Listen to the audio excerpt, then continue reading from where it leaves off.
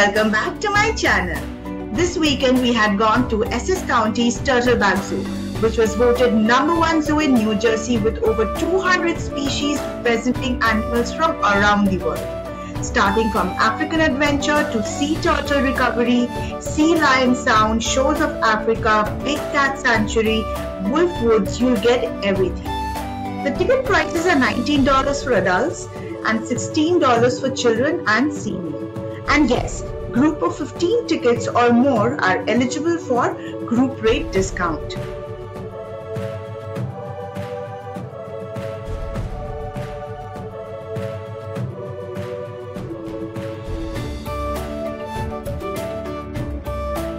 If you are a person who absolutely loves adventure and wildlife, this is a place for you. People who know me knows nothing gives me more pleasure than watching wildlife in their own habitat. Although I am not a person who supports animal in captivity, I did come to visit. A lot of times, conservation becomes extremely important for certain endangered species or animals which are on the verge of extinction. Zoos also help in aided breeding, which helps many species to continue their bloodline. I am a wildlife enthusiast, always learning and reading about them.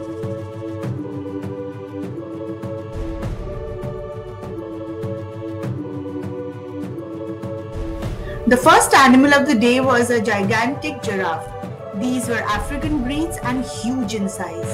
This was the only animal who could be fed by the public with a small nominal fee of $5.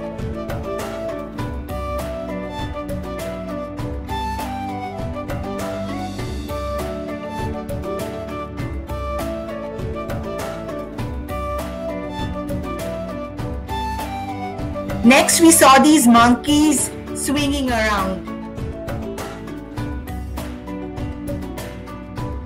Last weekend was extremely warm. Most of the animals were lazing around or asleep. We saw this huge hyena resting under a shade. You won't believe the size unless you see it in front of you. I had the idea hyenas were like dogs, but no, they're actually huge.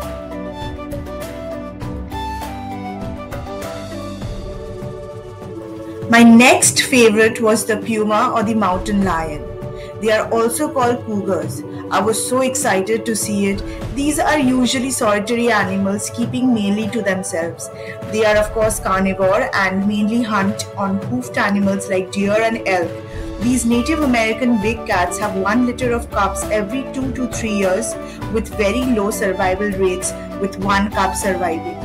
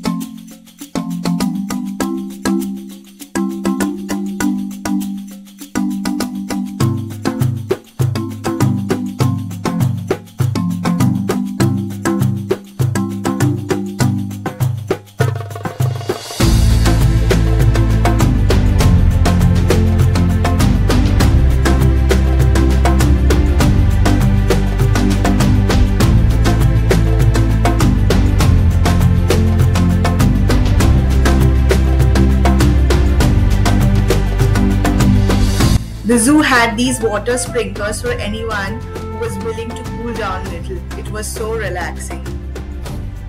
We also saw the American bison, found in plenty in Yellowstone National Park. Watching the entire herd in their habitat is a bucket list item for sure. They are humongous but slow. If threatened, these can be fatal.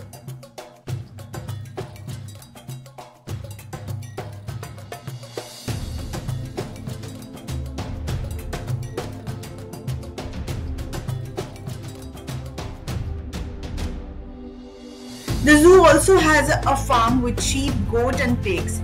You could feed them and get your hands dirty.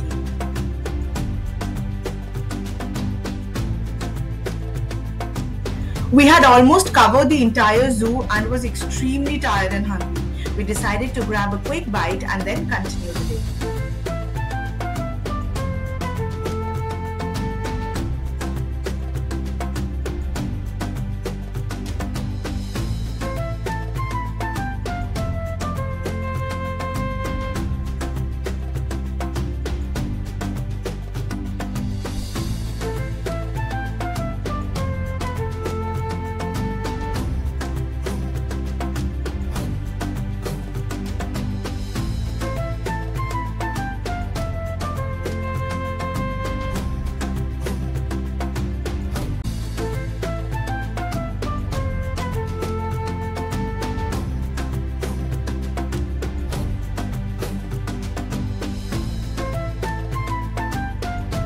There is also a gift shop inside the zoo.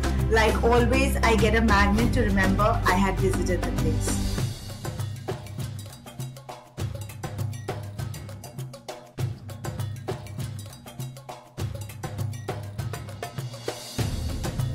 After enjoying some live music, we headed towards our next destination, the Paddle Boathouse.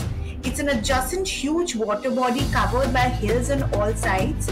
You could go for a scenic boating session or just enjoy nature with food and drinks.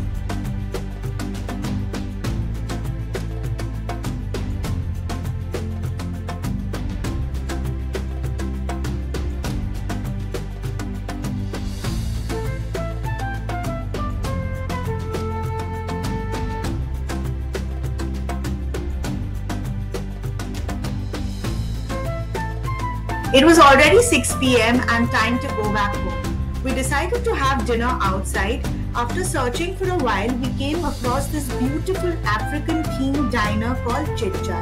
I loved the decor and the food. We gorged on some frappuccino, wings and quesadilla.